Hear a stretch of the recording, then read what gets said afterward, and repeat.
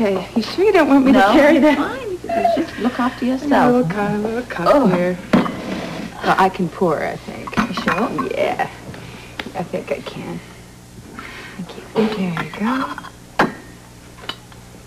Take it. You all right, Catherine? Fine. You really all right? I don't mean physically. I don't mean to pry. No. No, I can't tell Robert about it. I put him through so much worry already. You know, every time I think about it, I keep reliving it in my mind. And it was so horrible. I'm sorry. Oh, darling. It's all right. It's all right. Now, you know, it's a hard thing to have gone through. And do you want to talk about it? Yeah, I guess so. I mean, I think I need to talk to someone about it, especially a woman. You know, Paul was so out of his mind. He was capable of doing just about anything to me. And I was so damn helpless. God, I know how you must have felt. It takes time to get over stuff like that. Yeah, I'm not sure I ever will. Yes, you will, you will. You have to believe that. Please. Time heals everything, it really does. Do you maybe want to talk to Robert about this? There's something I can't talk to Robert about. I'm not sure I can talk to anybody about it. It's really, really terrible, and even worse than my fear of dying. Do you want to tell me? I thought he was going to rape me. He didn't, but he could have, and I couldn't keep fighting him off forever. Oh, God, I'm so sorry, Catherine. I'm sorry you had to go through this. Thank you for listening to me. It's all right. You need to talk about this. You know, you mustn't keep this bottled up inside. You need to talk about it. Okay.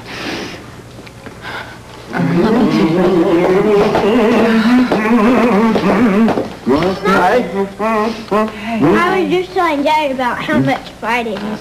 Don't believe it for one. We were also He did. learning the art of cookie making. Yeah. Yes. And I made good ones. Oh, she sure Good did. cookies and bad cookies. Well, there's a good cookie. You don't have that cookie. It's for you. It's a Mr. Baldwin. Thank you, ma'am. Here's Scott. Yeah, it is good to be back. You have Cindy? Right. Yeah, we'll meet you at Anna's. To tell him that he has to go in the back. You have to go in the back way because of the reporters. Did you get that? Good. I'll see you soon. Thank you. Where is he? Airport. That gives us enough time to get to your place. Sean's going with me. Yeah, I am. Right. Yeah, you're going to stay here. Yeah, sweetheart. relax. You both Yeah, I'll relax. stay here too. You just No, sweetheart, you're not. Okay. You're coming with us. I can't stay here. No, you can't My stay cookies here. in the kitchen. Sweetheart, we'll take your cookies. We'll have a messenger, okay? You just Good have a night. nice little chat. Enjoy. Oh, bye. Bye. Bye. Bye. Okay. Well, because, sweetheart.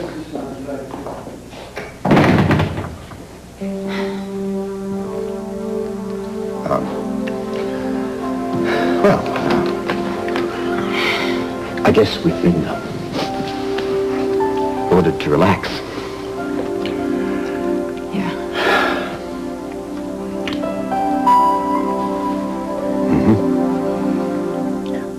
Please. Yes, sir. So, do we have a partnership? If you had asked me for a favor, it would have been granted immediately. I asked you for a business relationship. And I am a very prudent businessman, Tracy. Of course, I'll have to look over the Quartermain holdings and see if there's anything in there that interests me. I'll get the portfolio to you in the morning. How long will you need it? It will take however long it must. No. Don't look so distressed. I'm too much of a gentleman to keep a woman in suspense for too long. Lucky me. Just give me a little time to look over the figures in the Quartermain portfolio. Your chips. Thank you very much. Now, if I were a betting man, which I most assuredly am not, you could bet that I'll find something in there. Thank you, sir. Thank you. To my liking.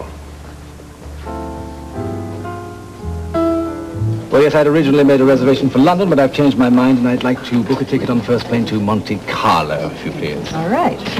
Yes, I've decided to take a little holiday before I return to work. I dare say my funds will grow quite substantially while I'm lolling around on the Côte d'Azur. I'm considered quite a whiz on the old roulette wheel, don't you know?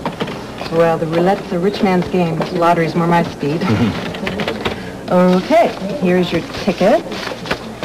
I'm afraid that you're going to have a little bit of a wait for the next shuttle to New York City, but there should be no problem with the connection to Europe. Well, thank you very much. Thank you very much indeed. You had a good trip. Thank you.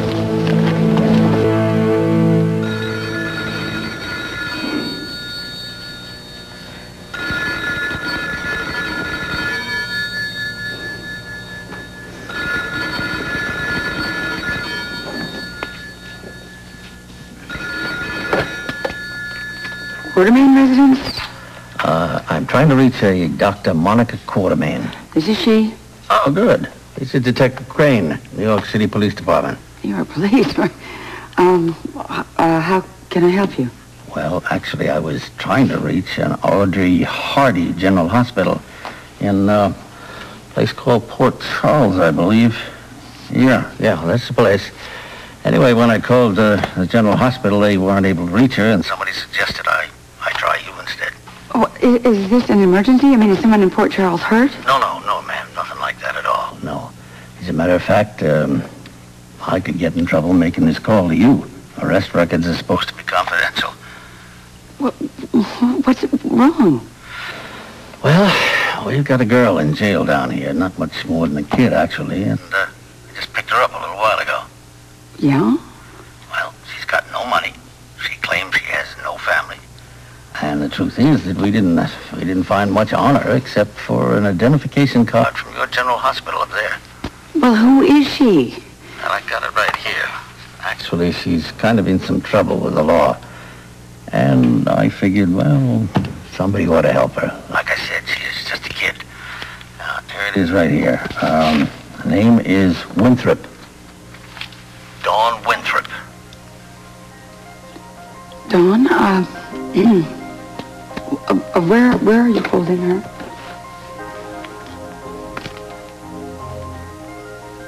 I got that. I got it. Yeah, okay, fine. Thank you very much, and I will be there just as soon as I can. Thank you.